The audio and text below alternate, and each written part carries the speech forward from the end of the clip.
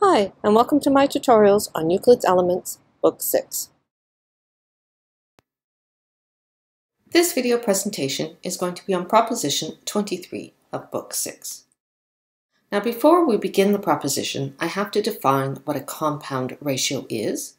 Now, according to the book that I've been using as my reference manual, Euclid simply uses the term compound ratios without previously defining them, so they have been retroactively defined, I guess is the way to say it. So again, in the book that I'm using as my reference, if A to D, or A to D is defined as the compound ratio of AB, BC, and CD. So what does that mean when we say it's the compound ratio? Well, let's assume that A to B is equal to E to F, B to C is equal to G to H, and so on and so forth. So again, we are going to define the compound ratio of A to D is also going to be equal to the compound ratio of E to K. So again, this doesn't really answer the question as to what is a compound ratio. So when I looked it up on Math Only, it defines the compound ratio if we have two ratios, Mn and Pnq, is you multiply the antecedents, which is basically the first part of the ratio, so you multiply all of those together. You multiply all of the consequents, which are the second number in the ratio, and the resulting ratio of everything multiplied together. In other words, in this example, NP and NQ, this ratio is the compound ratio. So carrying this further, so let's describe it more precisely. The compound ratio of A to D is A times B times C compared to B times C times D, or since these all hold, the compound ratio of A to D is also the compound ratio of E to K, which is E times G times J compared to F times H times K. So this is the definition of the compound ratio. Now I want to start with what I just said on the previous slide and look at it in terms of fractions, because if we look at it fractions, it might be a little more intuitive given all the algebra that we have learned in high schools. So I have A to D is equal to A to D, obviously, and then I'm multiplying it by the number 1, BC divided by BC. So this does not affect the ratio. And then I'm going to rearrange it so that I have A over B, B over C, and C over D. So A to D is equal to this relationship right here. And then going back to A to B is equal to E to F, B to C, and so on, I take A to B and replace it with E to F, B to C is replaced with G to H, and CD is replaced from J over K.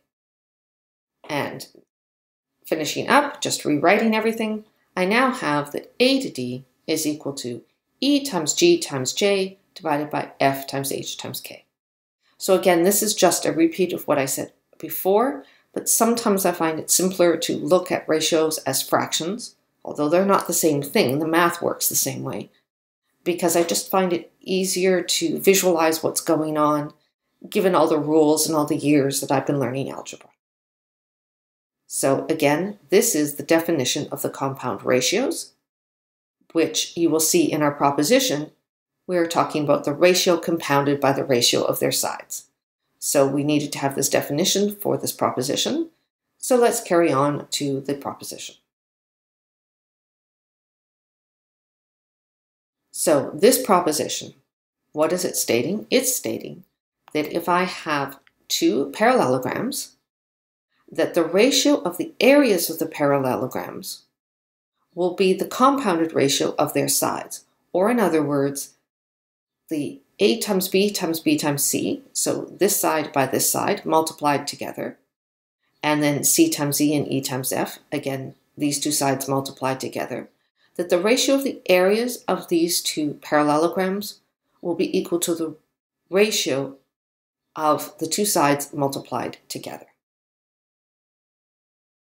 So let's prove this.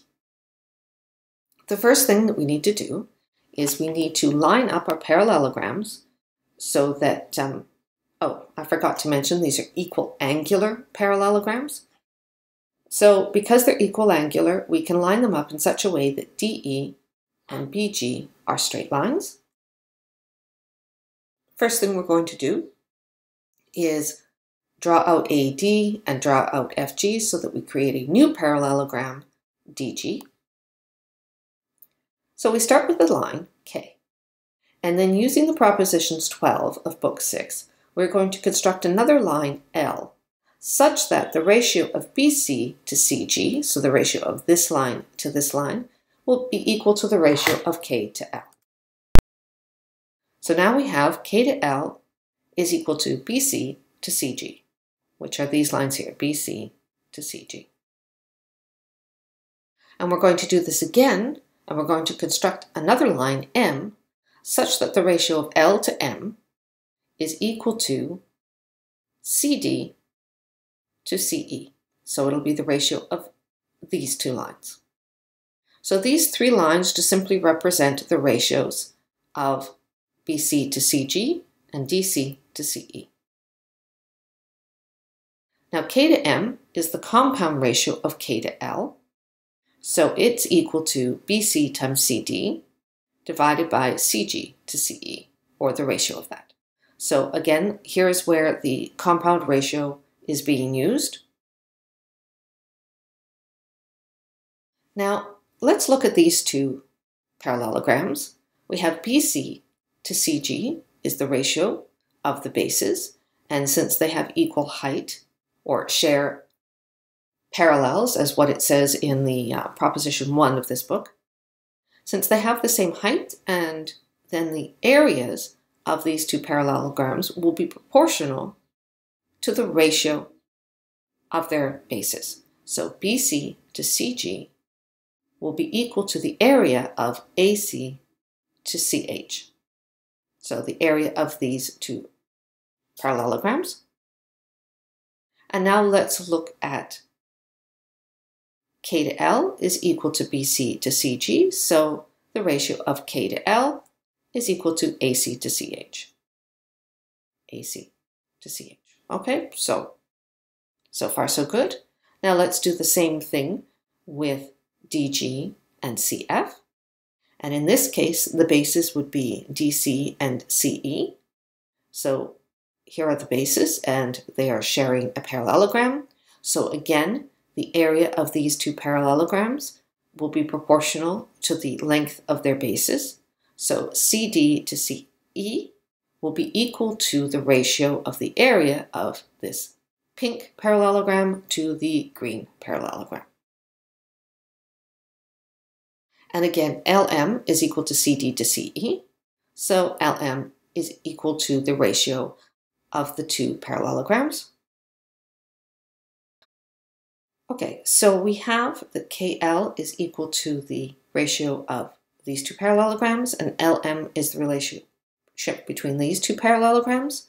So according to the proposition 22 of book 5, if we have two ratios that are equal, we can basically remove this CH and this CH so that K to M will be equal to AC to CF. So we have that the ratio of K to M is equal to the ratio of these two parallelograms. But K to M was equal to the compounded ratio of the sides. So we have K to M is equal to something here, and K to M is equal to something here.